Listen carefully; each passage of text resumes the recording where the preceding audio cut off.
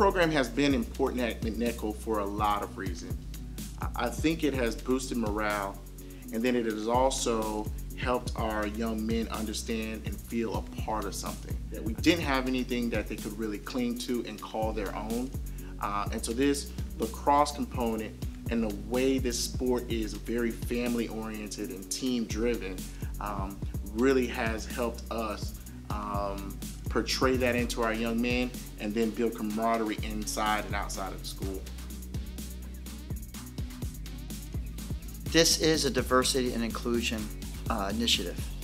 The funding came from USL to do specifically diversity and inclusion. This is an underserved area. It is an area that does not have, quote, a lacrosse culture to draw on.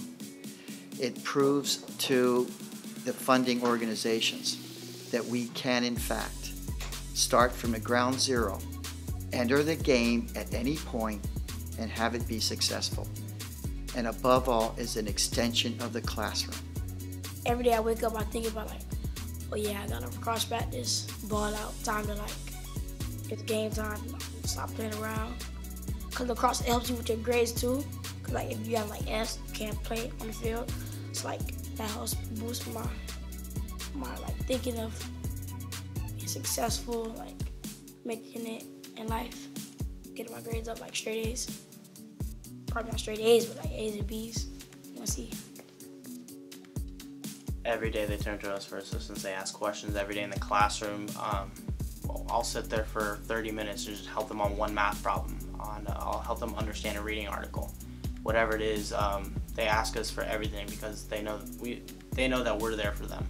And it's coach, look at my homework sheet. Look at my homework sheet. You see, I got all 5s, coach, today. And I'm like, hey man, you did an awesome job today. So it also gives us another touch point to really be able to have conversations about life surrounded around their academic success. It's almost overwhelming. I think when we started this program, we did not realize how intense the tutoring piece of this would be.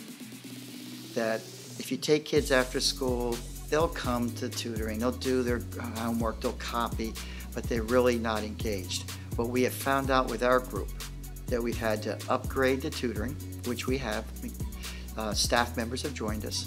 It's very intense as far as what they expect. I cannot walk in the room without books being pushed in front of me because the understanding is it's not a reward to get better grades. It's a requirement. I consistently like to push that is you don't quit.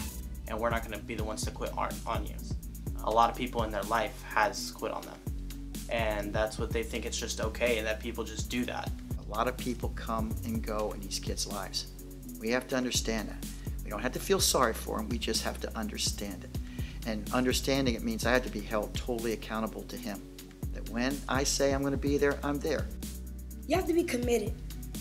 You can't just come to practice 1 week, chill for the next week, and then come the other week. You have to stay you're part of the team.